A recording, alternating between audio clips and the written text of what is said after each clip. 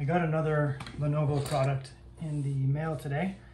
This one here is the ThinkVision portable monitor. It's the M14.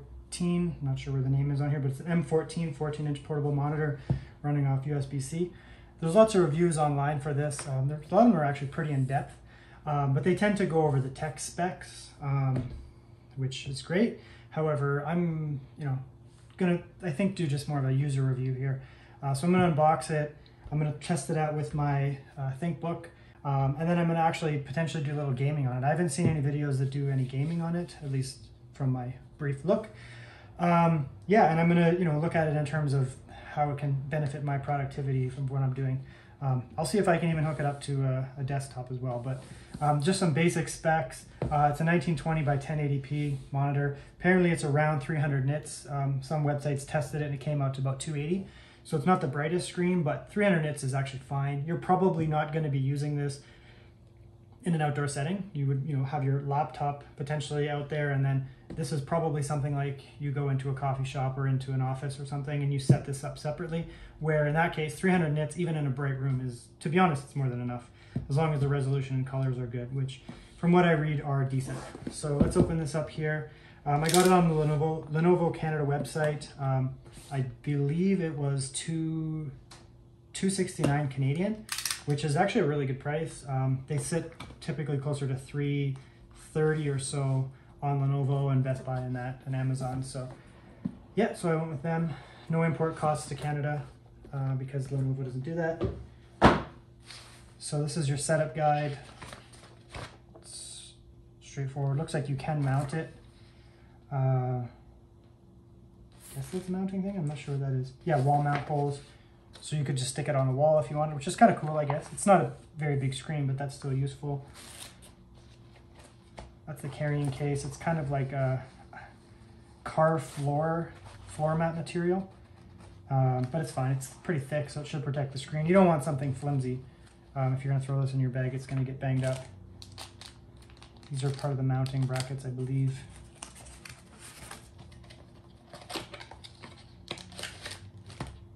So that's the USB-C cable that it comes with. I think it is, I can't remember exactly, but I think it was 3 or 6 feet. I can't remember what it was, but let's see here.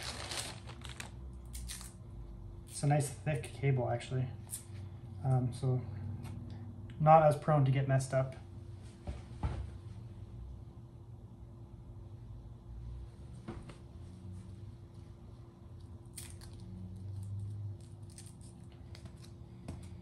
Oh, that is not 6 feet.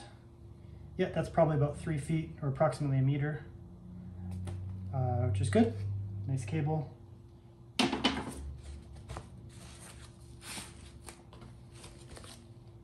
So that's the screen there, nothing else in there.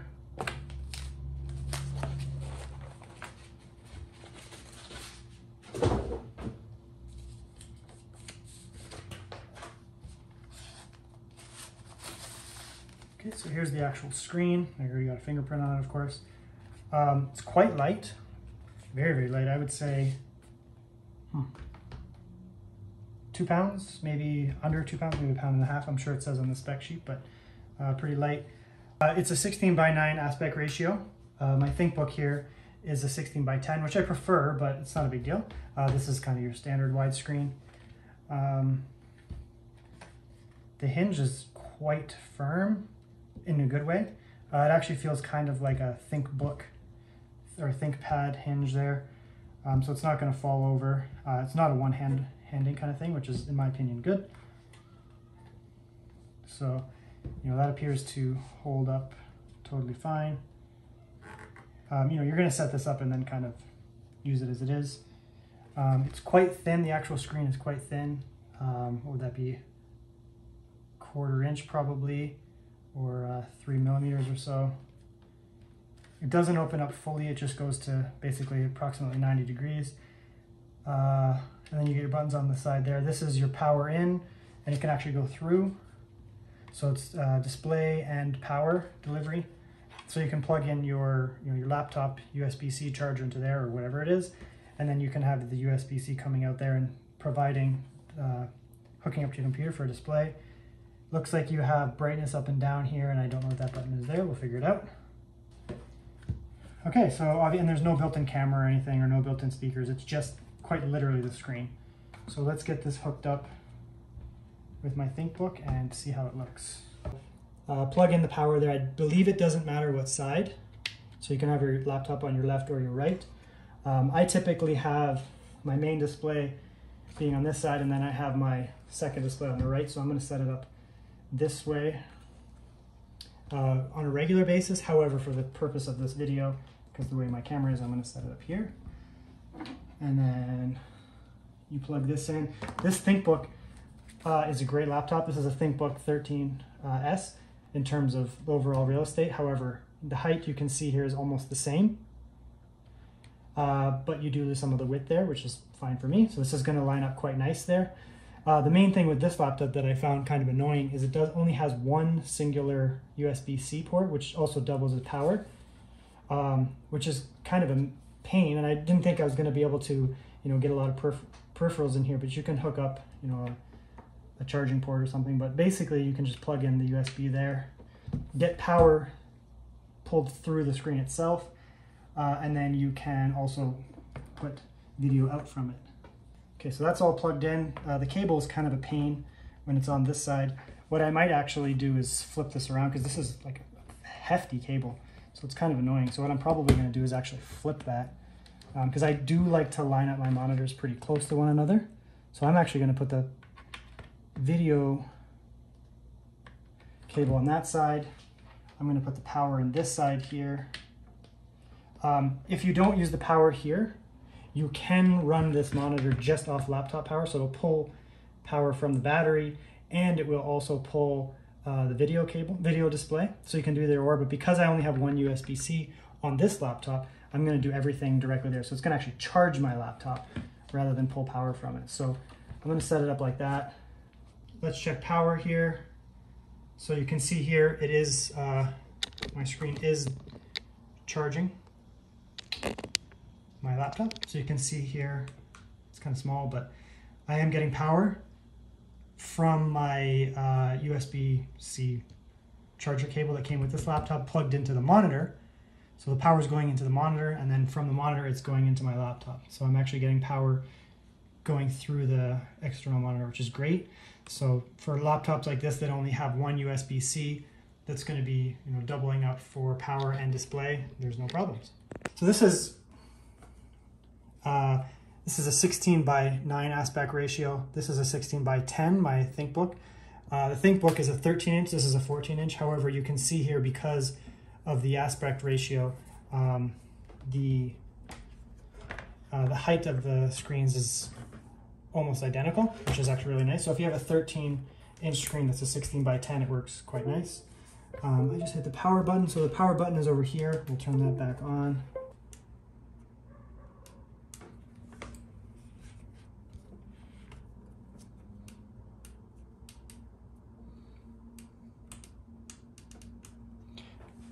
Okay, so there's a couple settings here. This is the standard mode. There's a button over here on the left, and you hit it, it turns on what I believe is a blue light filter.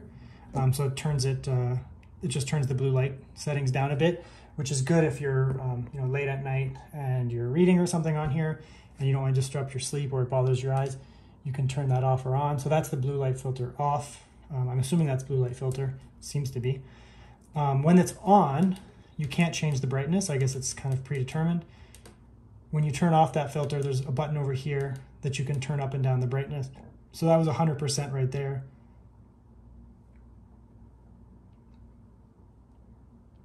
I mean, I'm not really seeing much of a difference here. Maybe a little bit. It's a little bit brighter, but it seems to be not doing a lot. But regardless, the screen looks quite nice. It's crisp. It's a 1080p screen. It's crisp enough. There's really no issues with the crispness of the icons. The screen is going to exaggerate it a bit, but it looks fine to me. I don't have any issues with it. It's probably similar screen tech to the other Lenovo laptops. Lenovo doesn't have the best screens in the world, to be honest, but they're fine. They're passable. So it's good. This here is a, just a 60 hertz monitor. This here is 60. It's snappy enough. You're not going to be, getting the same as a 120 or 240 hertz monitor, but it's good. I'm not noticing any lag there that's bothering me. Really nice actually for a 1080p monitor. It looks very similar to basically just a standard desktop 1080p monitor. Non-gaming monitor, just something that's pretty typical and crisp enough. Everything looks great. The text looks great. We'll compare that. We'll move that over there and have a look. So that's on the laptop, which has actually a pretty good screen. That's on the external. So, you're not losing any clarity. It looks quite nice, very legible, just like a standard nice 1080p monitor. Brightness is fine.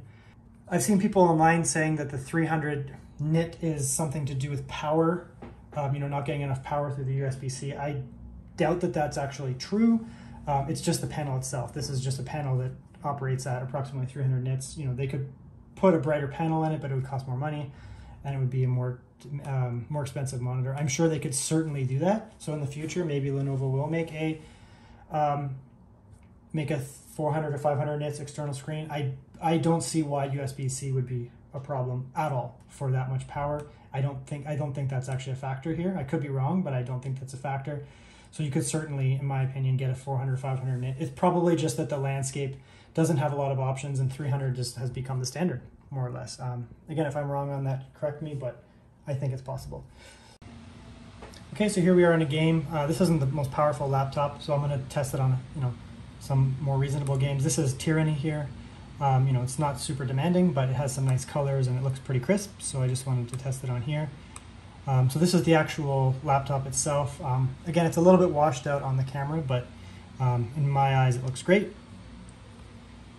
So I don't really care about these. Okay, so it looks great. So what we'll do here is we'll switch over to the other monitor.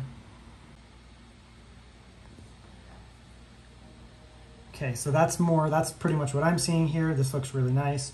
Nice deep blacks. It's going to be a little bit exaggerated on camera, obviously, but in person these are nice deep blacks here. The colors are nice and vibrant, bright greens. Everything looks great. This is the max setting. If you're playing gaming, you're probably not playing outside on a patio, so you should be more or less fine. I just killed this guy. But yeah, it looks great,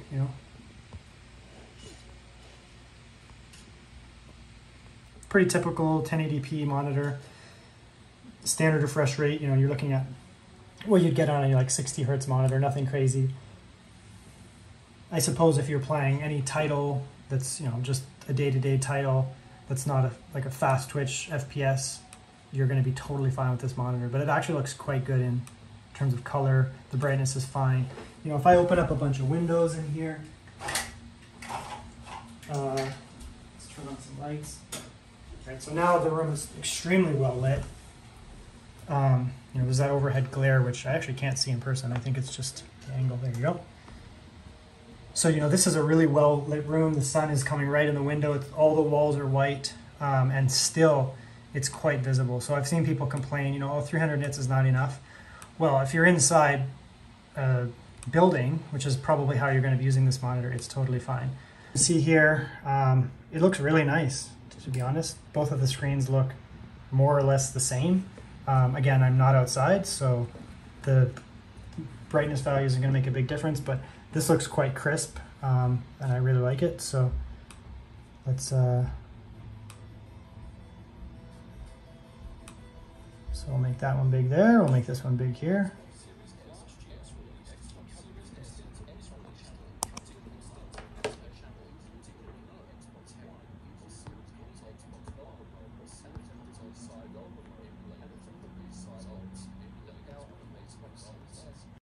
Okay, and I did want to add one more thing here.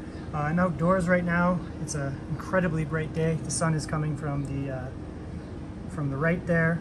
I just wanted to see, how well we can see the screen here. This is my laptop. Again, 400 nits. The sun is more or less right on it. It's pretty bright, but you can see it. I wouldn't have any problems working with that. This is the external monitor. 300 nits, so definitely a little bit more difficult to see, but it's kind of noisy out here, but you know, you can still see that screen. It's fine, to be honest.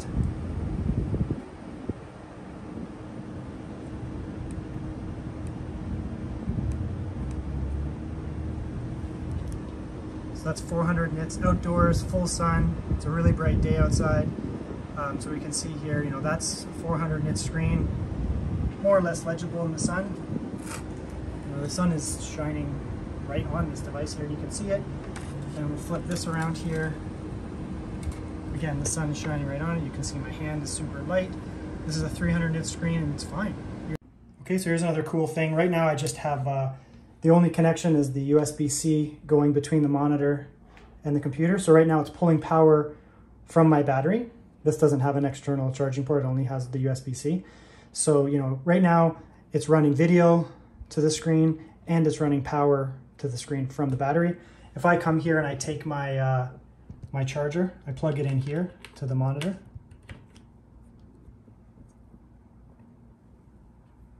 And if we go over here, we'll notice right away, instantly, it's getting power. So it went from drawing power from the battery of this computer and display as well to actually charging it. So, you know, I just pop that in and all of a sudden I'm charging my laptop as a pass-through. So the power is coming up here, going into the screen and then coming back into my laptop. So it's getting power, you know, through here, but then it's actually sending the signal back.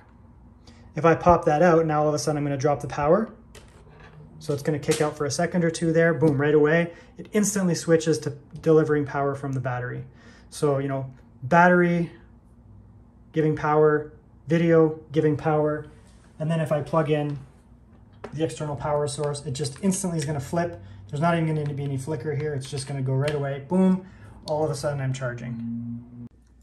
Here's one more thing that I wanted to test, and that is see if I can hook up a tablet to the screen.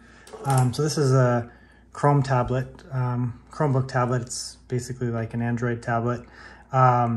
It's the Lenovo Duet, but it operates like a Chromebook, but it also runs Android apps, whatever. So let's plug this in here. This tablet only has one USB port, just the USB-C here. So I'm going to plug this in, see if it works. At that point, you know, it's going to be running power off of the tablet, so it would drain it a little bit faster. But another thing you could probably do is get a powered USB hub. But let's see. So that, oh, there you go. So let's see here. Yep. So there you go. So it looks like it's mirroring it perfectly fine. I'm not actually aware how to set up two monitors, but basically you can see there I am running now, you know, a tablet. This is an 11-inch tablet, and now I have a second monitor. So, you know, I could either use this as an input device and use that as the primary display, or, you know, whatever. This one actually does come with a keyboard, so let's hook that up. And let's see if I can figure out how to not mirror the display. Okay, so I just went into settings here. There you go, it recognizes it right there. So it says, you know, you can see the two different monitors here. This is the primary, this is the second. Mirror, so it's not actually mirroring, which is cool. I guess as soon as I kind of went in here, it went away. So, you know, you can come in here, you can mirror it if you want. So you can see here now it's mirrored. This could be quite a bit brighter here. This Chromebook actually gets, or Chromebook tablet thing gets quite bright. So this goes up to 500 nits, but let's put it kind of in the middle. Yeah, so you can see here, I just went into settings. You can make it mirror display if you so choose, which would just quite literally mirror it, which is fine, I guess, if you want to do that. Or you can just have it extended over here, which is kind of cool. You know, this is not a touchscreen. This, you know, this comes in a touchscreen variant, so you can get the M14 T, which is a touchscreen variant. If you're going to be using it with a, you know, a tablet primarily, it might be useful actually to have a touchscreen version. For me, it's not a big issue because this tablet has a keyboard, so I can come over here and I can use it almost like a mouse. almost like a laptop with the mouse trackpad here. A Bluetooth, you'd have to have a Bluetooth mouse or something like that so that you can use the screen over here. Otherwise, you'd basically need to have the touch version of this, which is quite a bit more expensive. So, if you're going to be using it primarily with a tablet that doesn't have a keyboard and trackpad or a Bluetooth mouse, you probably want to get the touch version of this, the M14T. It is quite a bit more expensive because then you could, touch over here and you can touch over here and that would be fine. In my case, it doesn't matter because I have this little trackpad here, or I could hook up a Bluetooth mouse. So we can come over here, we can see some of the parameters here. Extended, I could make this over here the primary display. Resolution, it's actually not the resolution of the screen, 1440 by 900. But it looks like maybe that's the max that this device can output to an external. So 1440 by 900, which I guess it looks fine. I can't really tell the difference between 1080. It's pretty close. 60 hertz is what it's outputting by default. That actually does work. So you can turn on night light. That's a little bit more blue to my eyes. That's going to be more red, so that's cool. You can do that. You can actually change cooler or warmer here. So this is Chrome OS here, which is fine. Might help if I actually touched. So you can see here, because I did it on this screen, that's actually extending rather than mirroring. So, now I have this over here working like a normal desktop, and then I could come back over here and I could play my game.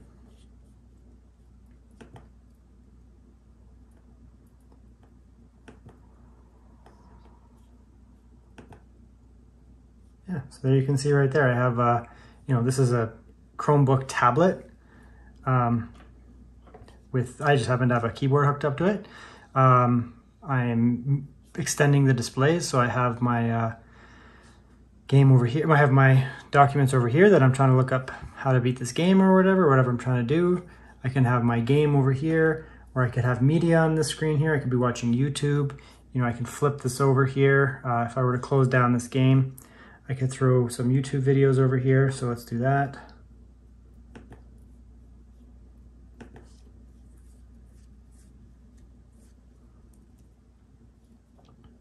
So kill that game right there. I could move this over here.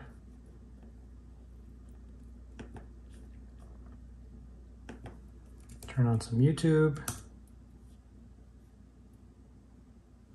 And then over on this screen, I could do my productivity stuff. I hope if I was looking at the screen rather than through the camera, I could be over here working on a document or, whatever I'm trying to do over here, doodle. And I could be watching videos over here, right? So there you go. This is basically a perfectly functional external monitor, not just for a laptop, but you can use it for portable devices such as a tablet. You could use it with your iPhone. I'm going to test that on my iPhone. I know it's going to work because I've seen it on videos, but I'm recording on my iPhone. But if it doesn't work, I'll update that in the description. But so far, everything's great. So there you go. It even works on a Chromebook, which is a tablet Chromebook in this case, which is wonderful. So it would work for Android, iPhone. You can fold this back under like that. That was a nice little snap there, actually quite satisfying. So you're getting it's over here, you're looking at a few millimeters, or like 1/4 of an inch or something. Even over here it's quite thin. That's about 1 centimeter or 2/3 of an inch, I guess. Carrying case lined on the inside, so that fits nicely inside. It's not, it doesn't have any support from bending. So, if you have any forces like that where you're going to be twisting on it, you're going to want to have, a case that's not going to do that. But in terms of scratching, this is thick enough. If something's hitting against it gently, no problems. Feels pretty good. This is a pretty rough material, but the inside is kind of this, velvety, or what is that, flannelly, velvety stuff. So it shouldn't cause any scratches. But yeah, really, really nice, actually. And you can pop that on top of your portable laptop. This is a 13-inch laptop. Pop that on there, and go about your business, right?